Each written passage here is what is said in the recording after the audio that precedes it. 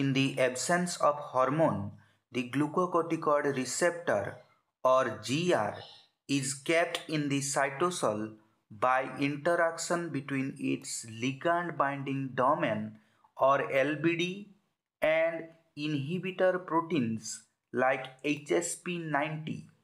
When the hormone is present exterior to the cell, it diffuses into the cytosol and binds to the LBD of GR. Due to this hormone binding, the LBD of GR undergoes a conformational change. As a result, the LBD bound inhibitor gets separated. Now, two GRs with hormones bound to their LBDs with no inhibitors translocate into the nucleus. In the nucleus, the DNA has a response element. In the nucleus, the DNA binding domains or DBDs of the two hormone bound GRs then bind to the response element and form a homodimer.